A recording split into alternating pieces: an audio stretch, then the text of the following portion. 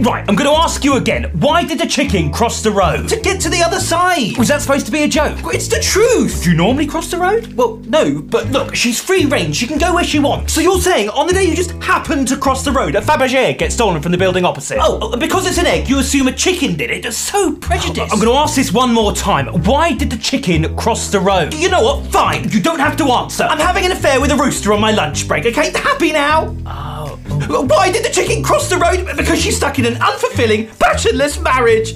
Should I put that down, sir? No. No. Just say she was trying to cross the road. What am I going to tell the chicks?